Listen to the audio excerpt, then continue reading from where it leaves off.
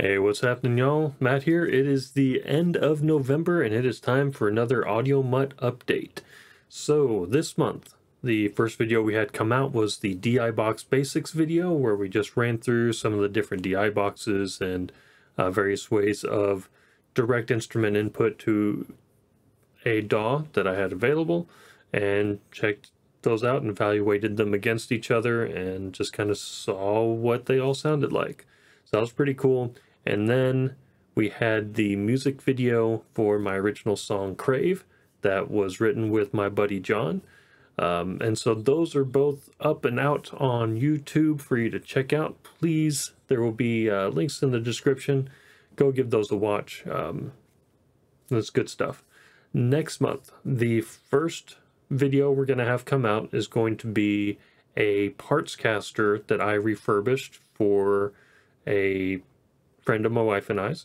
And yeah, that was a really cool project. It was a guitar he inherited, and it needed some TLC to get it kind of up to snuff. So we just kind of go through that whole thing. And then the music video I'm working on, I'm hoping to have it done in time. This was, I had one video in mind and had started recording the song and getting everything done and ready, because this was going to be a cover month. And just about the time I got it mastered, I flipped and decided, you know what, I don't know that I want to do that in December. I want to kind of switch and do something different. So last minute, I've kind of been turning everything around and trying to get a new cover video out for the Twisted Sister version of O Come All Ye Faithful. So I've just about got my mix. I'm going to do the car test later today and then proceed to mastering and then shoot the video. Fingers crossed that I can get that done here in the next week or two, and then that will be ready to go out. If not, I'll still release it. It'll just be a little bit later, and there might be 2 music videos in January or something like that. I don't know. It was a weird last minute random change I decided to make, and we will see what happens. So personally, things are going okay. The kiddo is a hard thing to deal with. And he's a good kid, but you know, I had some friends warn me that you're going to get into a rhythm, you're going to feel like you started to get things figured out, and then suddenly things with him are going to change, and you're going to have to start over from scratch. And that's kind of where we are right now. We had it down, we were doing good, we were entering a rhythm, we knew what he liked and didn't. And now he's becoming more aware and more interested in the world around him, and he doesn't want to fall asleep, becoming a lot more challenging and demanding a lot more time. So that's kind of been very difficult for me personally, you know, mentally, emotionally, physically, and then also trying to get studio stuff done. It's made things very challenging trying to juggle all that, but again, that is why I had so much content built ahead of time, and we're just going to keep rocking and rolling and get as much done as we can. And yeah, the other thing I kind of wanted to talk about this month is kind of a follow-up on last month. So last month I talked a bit about constructive communication, which is communicating with people the way that they need to be communicated with, and understanding, you know, if everyone understands that we're all different and communicate differently, then in my opinion, the results are much better than if we assume that the other person communicates the same way we do. And I don't know, maybe this is part of being neurodivergent, that I'm so used to the way I prefer to communicate is different from the vast majority of people that I meet, and that has been the case my entire life. So that's a concept that I've been intimately familiar with for a long time, and it wasn't until recently that I realized that that's not the case for a lot of people, that a large quantity, maybe even the majority of people, because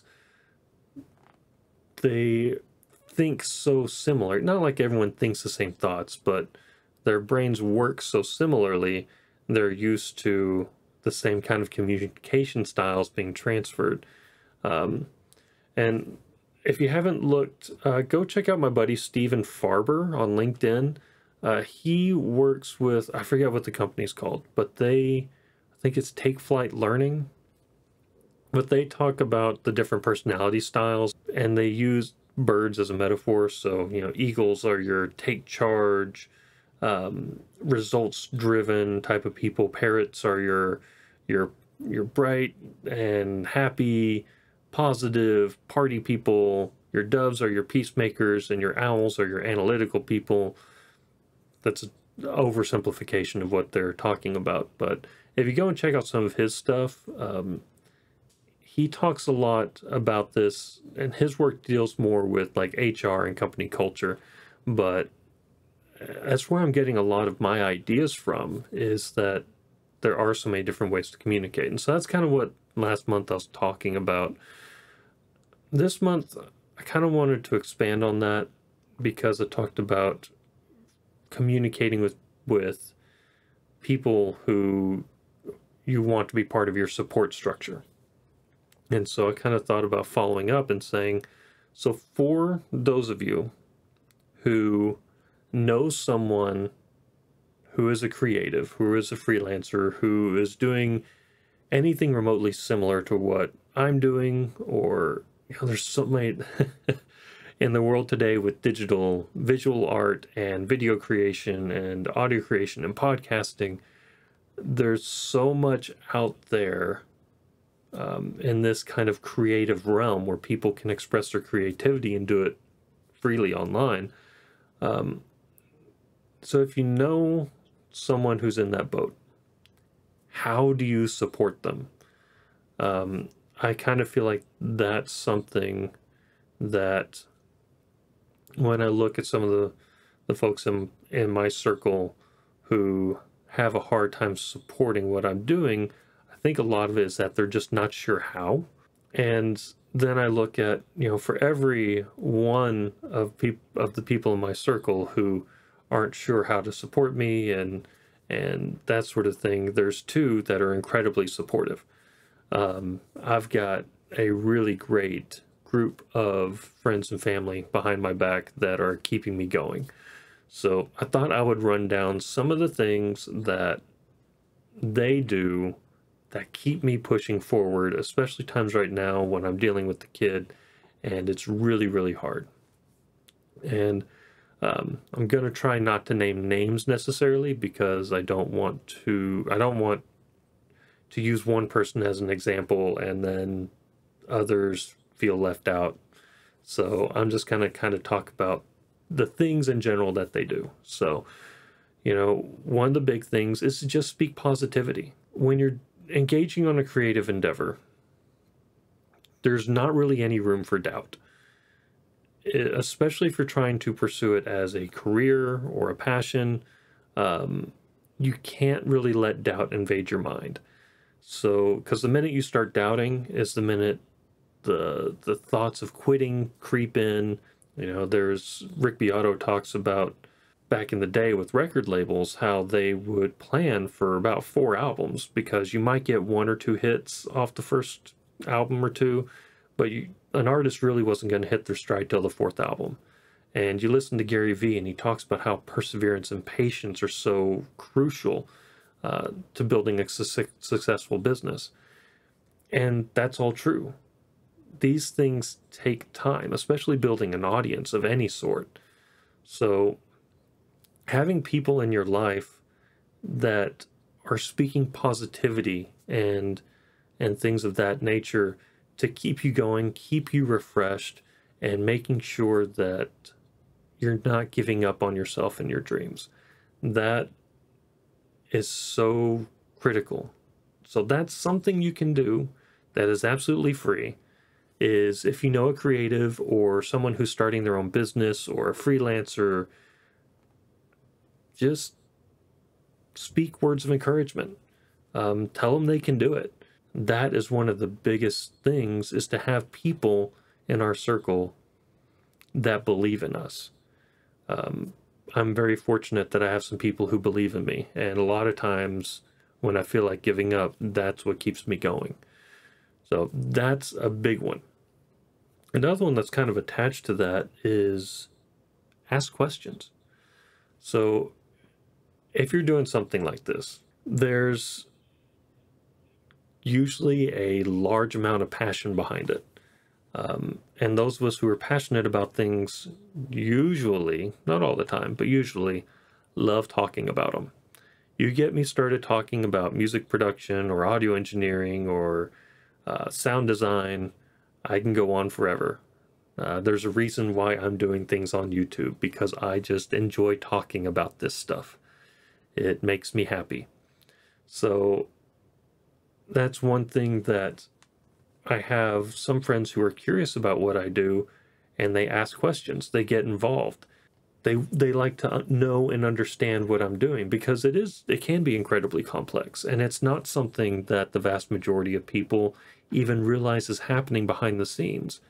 So when someone comes into my world and gets engaged with me, that is a huge boost to my spirits.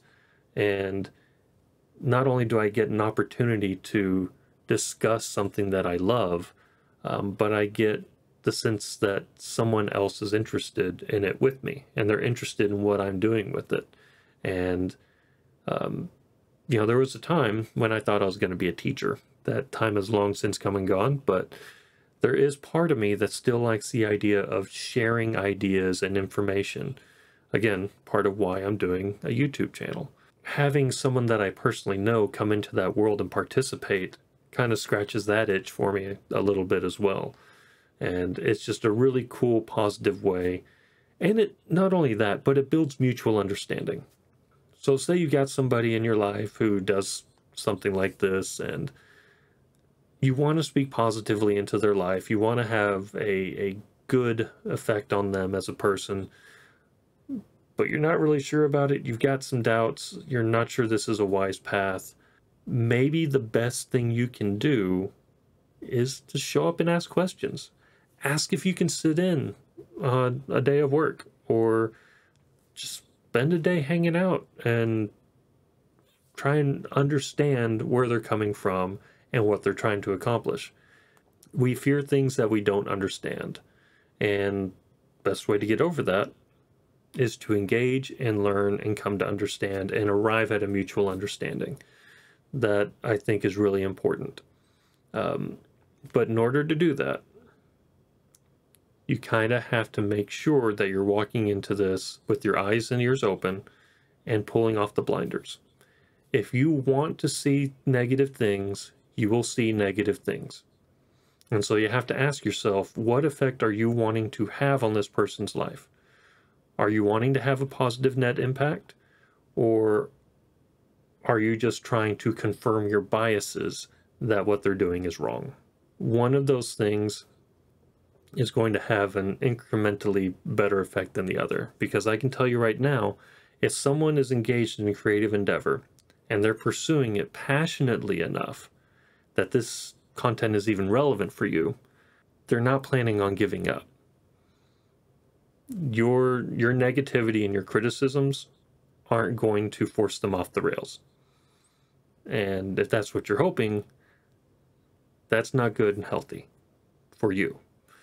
So it's important to realize that what net good are you actually having? And they can succeed in spite of you, or they can succeed with your help. And what side of that bridge do you want to be on? Another thing you can do is offer help. I've got some friends that periodically, lately they've been coming about once a week. They spend an afternoon watching Patrick so I can come in and get some work done. And it is amazing. They are an absolute godsend, and I wouldn't be able to get half the stuff done that I'm trying to get done without them. It's a sacrifice of their time, but it has proved to be necessary, especially these last few weeks. So if you want to support someone, find ways just to help. if it's, just helping taking a couple things off their shoulders periodically, so that they can focus on what they're trying to accomplish, that's great. And no, I can already hear in my head a lot of people saying, well, that's not my responsibility. No, it's absolutely not. But I do believe that we have to be the change that we want to see in this world. And another thing as part of that is just reach out. See what's going on. See if there's something you can help with. I see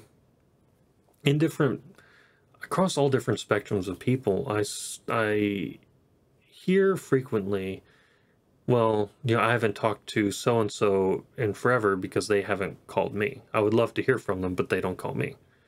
Well, and then I talk to that person. They're like, oh, yeah, I haven't heard from them, and I don't know how long. I'd love to hear from them, but they just never call. See what's happened there? So I think a lot of times we get locked into that. Well, I don't because they won't. Well, I haven't because they didn't. Instead of being proactive and, like I said, being the change we want to see in the world. So if there's someone who's engaged in these types of things that you care about, forget about who called who last. Quit keeping score. I can tell you, there's a period of about a year. We lost my mom, my grandmother, a couple cousins, uncle, aunt.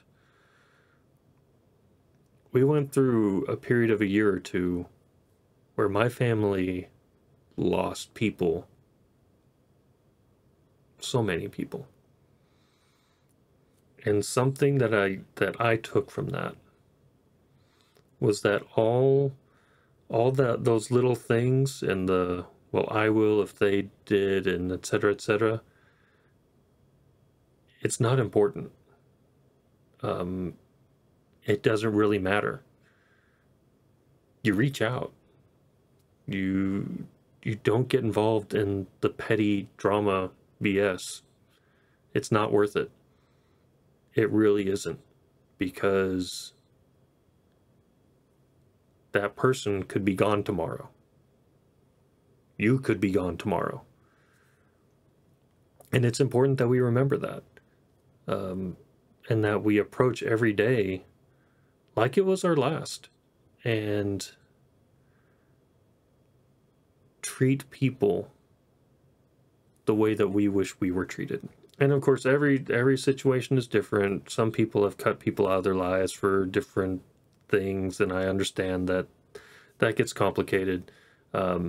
This by no means is an assumption that I understand your situation, or that I encourage you to reach back into any sort of toxic relationship or anything like that. It's just saying, try and be there for one another. So, of course, another way, and this is probably one of the most common free things you can do, is if someone does online stuff. Most of my stuff is online and easily shareable. There are people who they do different kinds of art that exist in a more physical space. But even then, they'll take pictures and videos and do different things like that to share their stuff online, because these days that's how you generate an audience. And the thing about that is you, as their supporter, can share it for free. Like, comment, share, subscribe, engage with the content online. Because if you don't, I know I've got some friends and family who don't necessarily understand how this works. So there's some platforms like Facebook and Instagram where you have a certain number of followers, right? The people who follow your stuff, there is a chance that when you publish something, they will see it. However, there are algorithms and software programs on the back end that decide what gets pushed to who. But the more people interact with a piece of content, the more the algorithm decides it's good content and then pushes it to other people. So one of the best things you can do to increase the visibility, regardless of platform, is to like, comment, and share. Anything and everything. It doesn't necessarily have to jive with your personal aesthetic, but that is another completely free way that you can get their content in front of more people and help them to achieve success. You know, there's a TikTok that went viral where the audio says something like, you know, my friends keep asking me why I'm not famous. Why aren't you famous? Because you didn't share my shit. And it's humorous, but it's true. You know, and I know some people will take the attitude of, well, if they would make content that I felt that was worth sharing, then I would. Fair enough. But what comes first, the chicken or the egg? Sometimes it's that encouragement and that growth that inspires increased creativity, which then, through practice and experience, generates a better product. So sometimes just supporting anyway is the right thing to do. And not only that, but that person you're supporting is going to remember that you were there before they were good, because all of this stuff takes practice, and we all start from somewhere. So it's important to remember that. The last thing I'm going to talk about is the one that's financial, and that is buy their stuff. I don't know too many creatives that want something for nothing. We creative people exist to put things out in the universe that we feel are valuable. It's part of our, I don't know what if I'd call it, a neurology or a disability, a curse or a blessing. It's something that we are driven to do. So, you know, at one point I experimented with doing a Patreon, but I ended up getting rid of it. I didn't feel like it, I almost felt like it was a little disingenuous, because yes, I would like to be able to, you know, have more finances rolling in from my Audio Mud activities to contribute more to my family and to be able to outfit bigger, better studio, all that sort of stuff. Like, we all want that. But I don't want to expect something from people for nothing. That's why I set up a merch store instead. That's why I started writing a book of guitar exercises instead. Things that, yes, if people support me financially, they get something for it. You know, I release music, and I was fortunate that I had friends and family and coworkers at the time purchase a CD, and it actually funded the production of those CDs. So I ended up not losing out any money. That was awesome. But things like that, if the person you know is creating a product that you can purchase, whether it's digital in the form of an NFT, or, you know, merchandise, t-shirts, mugs, or CDs, you know, buy the, you know, maybe you don't use CDs, buy the digital version of the album off of iTunes or Google Play Music. If they're a musician, add them on Spotify. You know, follow them, listen to their stuff. It may not be your cup of tea. That's okay. Check it out anyway. Are you more interested in blindly consuming or in understanding the person who created it? Because I can tell you, my music is the clearest window into who I am that anyone can find. Those are my innermost thoughts. Those are the things that I dwell on. Those are the things that I want to express. Those are things that I don't know any other way to express. People who listen to and engage with and try and understand my music understand me a lot more than those who don't. And so I'll say that if you have a creative person, if you want to understand who they are at their core, engage in their creation. And that is a really good way to come to understand them as a person. Maybe in a way that you didn't even know existed. And you know, it's pretty cool. I've got people who do all those things. I've got friends and family that like, comment, and share every post I make. I've got friends and family who buy my merch and they proudly sport it everywhere, and they tell people, just random people that they meet, about Audiomutt, because you look at that logo and it inspires questions. You know, like I said, I've got friends that help with childcare. I've got friends who speak positively into my life. And it's all of these things that create kind of a machine around what I'm doing to keep me going and keep me focused, especially on the days that I feel like I want to give up. On the days when, like today, and the kid woke me up at 3 in the morning and I am exhausted and frustrated and just want to go take a darn nap. And it would be really easy to say, well, I don't need to do an update video this month. But I remember that there are people who are encouraging me, who are supporting me, who are doing what they can to make sure that so long as I put in the effort, I've got a chance of success. It's not guaranteed, but I've got a chance. And I can't let those people down, and I can't let myself down. I decided that I wanted to take a stab at starting an audio production studio and releasing my own music and helping other people to create their art and do what I can to have a positive impact on this world and put things out into the cultural zeitgeist that are worth contributing. And sometimes we all need a little reminder of that.